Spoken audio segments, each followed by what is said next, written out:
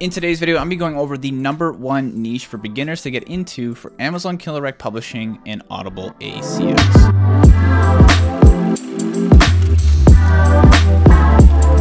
What is going on, guys? Welcome to the channel. If you're new here, my name is Dane. On this channel, I talk all about self-publishing books on Amazon, all in entrepreneurship, and just lifestyle in general. So if that kind of thing interests you, make sure you subscribe, drop a like on the video, and hit the notification bell so you know when I post new videos. In today's video, I'm going over the #1, in my opinion, the #1 best niche for beginners to get into when it comes to Amazon Killer Rec Publishing and Audible ACX. And I'm talking about self-publishing books through each of these platforms here. So if you're brand new to self-publishing, you're looking to get into a niche and you just can't figure out what to get into because there's a lot to choose from. I definitely feel your pain there. I was in the same boat when I got started. It's very overwhelming when you're looking at Amazon's bestseller list and there's like tons of different categories or niches to pick from, and you just don't know which one is going to be the best one for you, the one that's going to pan out the best in order to make a lot of money and make high quality books too. Without further ado, I'm going to jump into my computer here. I'm going over exactly why I think this is the best niche for beginners.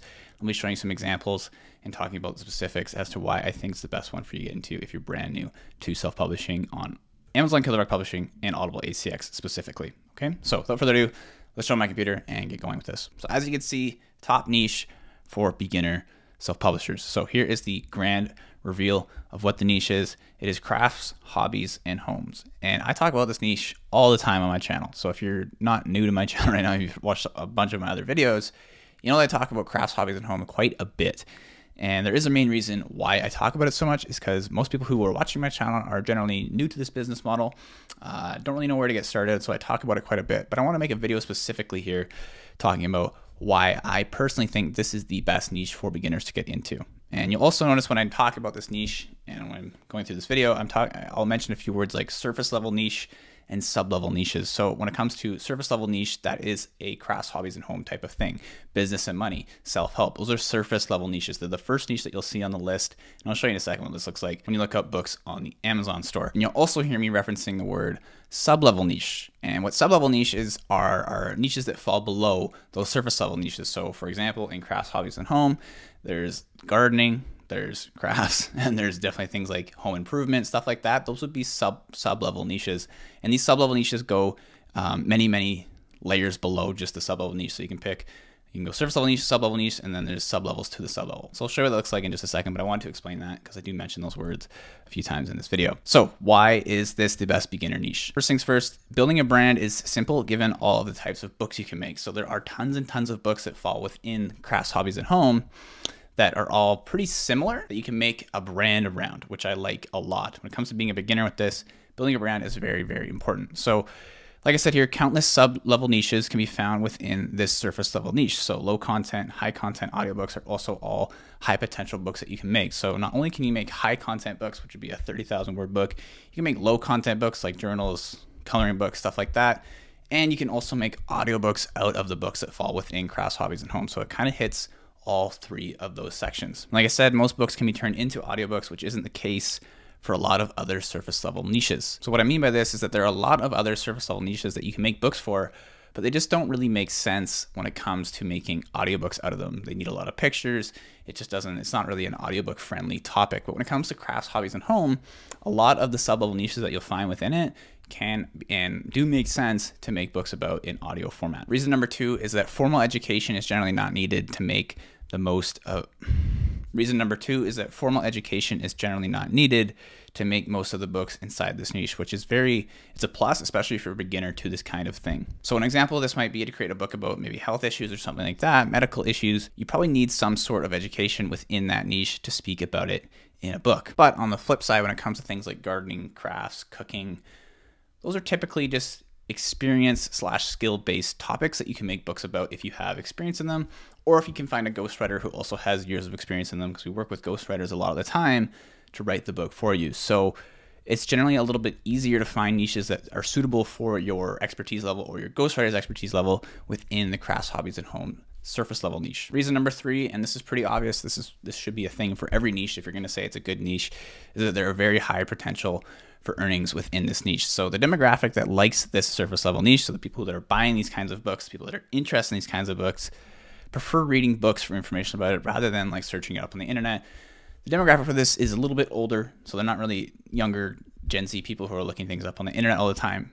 A little older, so they're looking for books to read about to get the information supplied to them that they're about the niche that they're interested in. So from our side, we're making the books, supplying them to these people.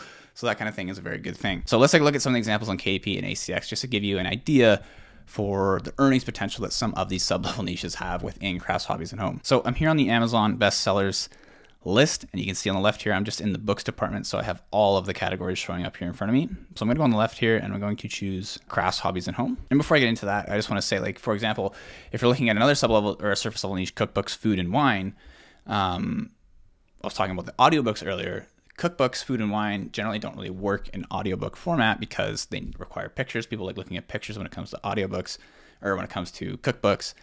So it kind of doesn't make sense to make an audiobook out of a cookbook. But when it comes to crafts, hobbies, and home, there's tons of different books that you can make audiobooks out of that make sense in audio format. So I just want to clarify that. So I'm going to click into crafts, hobbies, and home here. And on the left, you're going to see here are all of the sub-level niches that fall within crafts, hobbies, and home. So there's tons and tons of them. Once you click them, there's going to be even more that drop down. So if I click into, say, gardening and landscape, you're going to see there's tons more sub-level niches that come up in here. You could have a book about all these kinds of things. Flowers, you have a book about fruit, book about garden designs. You can have a book about all of these sub-level niches, which is why there's so many options to make books about. And when I click into here, you can see that the books in here are actually making very good money on top of already being able to make tons of books about it. So there's a plus there, and there's also the plus that you can make a ton of money off of these topics. For example, I'm using the Chrome extension Bookbeam to see these numbers down below the books. You can see the kind of money that these books are making every single day. So the reason why this one is low is because it's like an ebook. But if you look at the paperback book, those are the ones that we focus on for nonfiction. You can see it's selling for $13.69 and its average BSR. So the popularity is it's number 500 selling on the Amazon store. So it's doing very, very well. And you can see right here, it's making around $1,300 per day off of this book. One single book. Going over this one, $21, making $1,700 per day. Scrolling down, let's find another paperback. This one's very high price. It's a hardcover, $24.48, making $3,000 per day.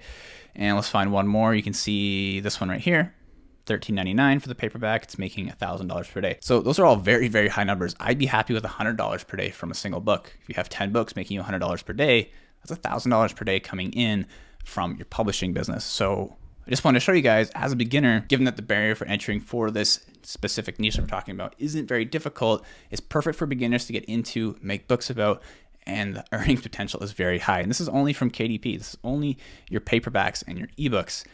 On top of that, audiobooks sell very well in this niche as well. And you can make tons and tons of money through Audible, which is just an added bonus. Reason number 4 here, you can utilize multiple pen names amongst different sub-level niches. So by this, I mean you can make books in similar sub-niches within the main surface level niche. So for example, you can have one pen name focused on all the gardening books. You can have one pen name focused on all of the books that are about crafts. So you have 2 pen names making books about specific sub-level niches. So you don't have one pen name making books about tons of sub-level niches. The thing is, these niches are all similar enough that you can make one overarching brand and then have multiple pen names below it focused on the different sub-level niches. Reason number 5 that I like this niche is because writing costs are generally a lot lower than other niches, and this is a big one. So if you're not familiar, we opt to hiring ghostwriters to write our books for us with this business model. So these ghostwriters are experts in the sub-level niches that we have them write our books about. So for books that fall within crafts, hobbies, and homes, generally speaking, this isn't the case for all of them. We can get books for around $800 to get them written at around 30,000 words. So 30,000 words being kind of the main amount that we'd like to get our books written to. That's a good length. It's a good solid book. You can get 50,000 words as well, but 30,000 is a good benchmark. Compare that to other niches where writing is usually $1,000 for 30,000 words. And trust me, I've made a lot of books within crafts, hobbies, and home. I know that the pricing is usually a little bit less compared to other things like business and money, self-help, those kinds of ones that are also very popular. Usually those are a little bit more expensive compared to crafts, hobbies, and home. So just something to keep in mind when you're picking your first niche. Reason number 6, the sheer amount of sub-level niches that are similar is very helpful. So it's kind of similar to what I was talking about earlier, but this allows for easily bundling books together. Okay, so if you have 2 books about gardening, 2 books about crafts, you can always make a bundle with all 4 of those books, or put 2 books into one bundle, which kind of gives you another free book. All right, so a bundle is just one book you've had written already, another book you've had written already, put them together, and you can sell that put together book as its own book. So you get technically a free book when it comes to bundling. And it's very easy to do this in the crafts, hobbies, and home niche. Another thing that's great about having similar sub-level niches is that it's easy to keep your brand singular focused. Some publishers will have a scattered focus when it comes to their publishing brand due to having many surface level niches. So they'll have like business and money, self-help, cookbooks and food, and they'll have crafts, hobbies, and home. They'll combine that all together into their one brand. Personally, I think it looks a lot more professional if you keep a brand within one single surface level niche. And given that crafts, hobbies, and home has so many different sub-level niches, it's easy to keep your brand focused on one single niche. And they're also very profitable. You can make lots of money off this one, so it's very easy to keep that brand singular focused. Final reason here, number 7, it's a huge opportunity for additional income sources, all right? And with crafts, hobbies, and home, I think this is one of the best niches for these situations. So for example, you can build an e-com store to sell products related to your niche. You can sell crafting tools, gardening tools, guides, etc.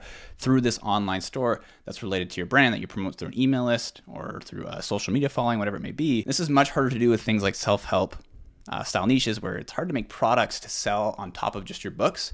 But for this one, you could source out gardening tools, crafting tools pretty easily and sell those through an online website and make additional income on top of the income you make from your books. So the opportunity for this is huge. And that's why I like this niche, because it allows you to do this very easily. So that is pretty much it for this video. Hopefully you guys enjoyed my explanation as to why I like crafts, hobbies, and homes as the best beginner niche for people just getting into self-publishing when it comes to Amazon Kindle Direct Publishing and Audible ACX. There's tons of reasons there. I don't want to restate them here, but you can go back to the video and look through the 7 main reasons why I think it's such a good niche when it comes to being a beginner in this online business. So before I let you guys go, I do want to mention, if you are a beginner and you're just looking to get started with this and you want a little bit of a guide to get going with self-publishing, I do have a 100% free Facebook community. It's linked. It's the first link in the description down below. And when you join that Facebook group, at the top, you're going to see pinned is my 5-step guide to getting started with self-publishing. So if you're brand new to this, you don't know where to get started, this guide is the perfect thing for you, and it's 100% free. And also you can post any questions you might have about self-publishing in that Facebook group,